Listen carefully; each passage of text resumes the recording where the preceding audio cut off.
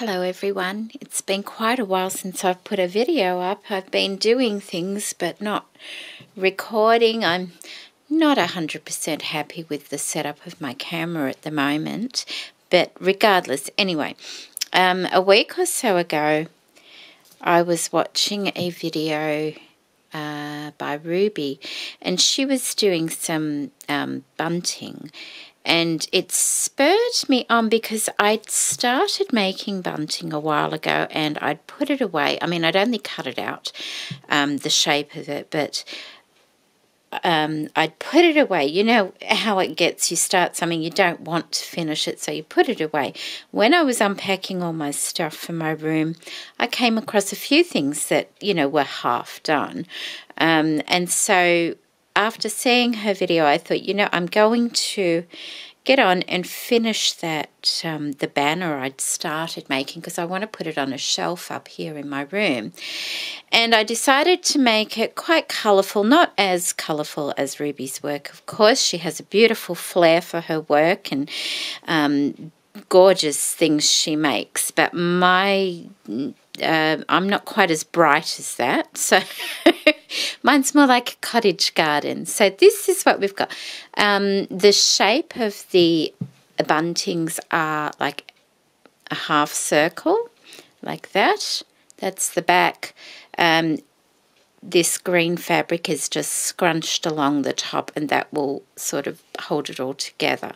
So the backs of them are done with doilies, and then they're laid with a cotton fabric, and then I've used vintage doilies, just crazy quilted or just crazy collaged, you could say. And I just sort of went through my scrap bag and things like that and found bits that were already cut, and then I found other pieces that weren't. So I've got a bit of beading there, I've got pieces of doily under here. It's glued and stitched, like the base, all the doilies are stitched on. As you can see, there's stitching under here, and there's lace work under here. The laces, the little laces, are from Luscious Laces. All the doilies are my own. This pink seam binding, I think, comes from Luscious Laces, but the blue one here is hand dyed, and that was from Roseanne. I have some little acrylic flowers. I have little paper flowers. I said beading and doilies. This beautiful piece of lace here runs across the whole banner, along with this fabric that I've just torn. And the lace is from Lynn Harris, and the fabric was my own that I found thrifting. So that's the first bunting there. There's also this lace here that was from Lynn Harris as well. It's really pretty. We have fabric flowers. We have vintage millinery flowers. The green seam binding I've used on this also comes from Roseanne's store. Thank you, Roseanne. Lots of doilies. This pink lace here is from Luscious Laces. This bobble trim here is my own, and I've just sort of gone across and left a couple of dangles, but not a lot of dangles, mainly because of the place I want to put it. I unevenly just runched the fabric across the top. I didn't want it nice and even. I need a bit of colour in the spot that I'm putting it, so this was perfect. More acrylic flowers here, a bit of old scrap here.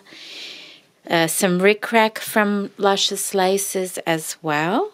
Paper flowers from Louisa, and some buttons. This was just part of something I'd cut off. It was like a hem off something, so I just made a flower out of it. And then the largest one is in the middle. So we have doilies, and I've stitched the lace on. More beading there. Just some collage doilies and laces from Lynn Harris. Some lovely millinery flowers there, and some fabric flowers. More seam binding and paper flowers.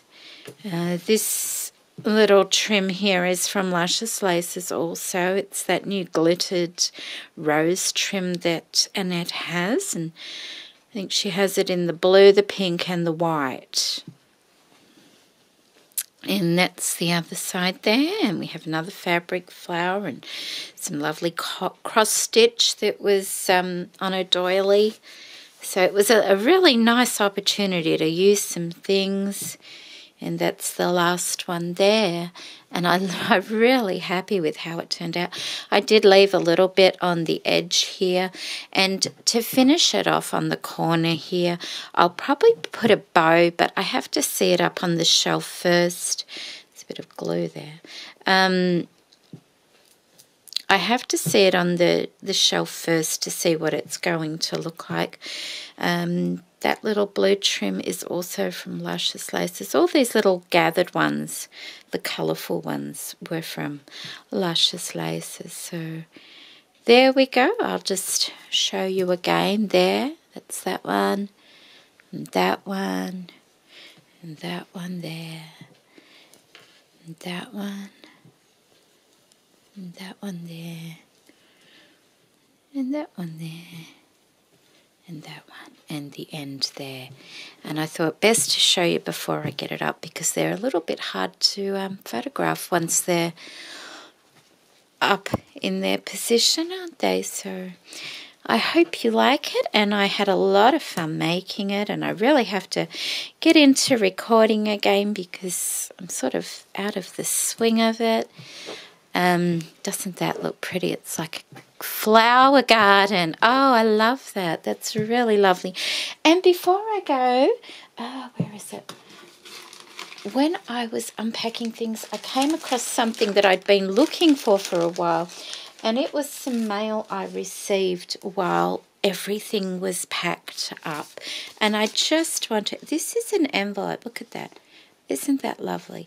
And I just wanted to show you, and it is from Mary. And Mary had a challenge on not long ago for her granddaughter.